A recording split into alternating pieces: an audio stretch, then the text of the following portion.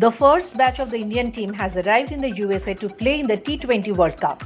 Led by Indian captain Rohit Sharma, top players like Suryakumar Yadav, Jasprit, Bumrah and Rishabh Pant, among others, travelled to America as the first batch of players.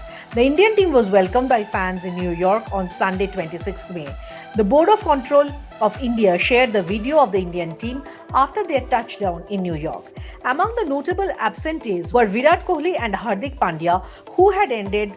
As they play most of their league games at the same location, India would like to make the most of the warm-up game to gain a sense of the circumstances. The modular stadium featuring a drop-in pitch was completed earlier this month after construction began in January.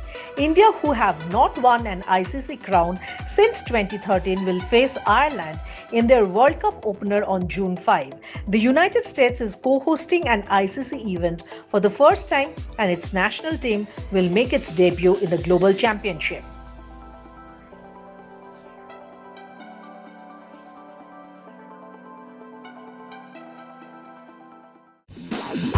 This is Extra Time! Extra Time!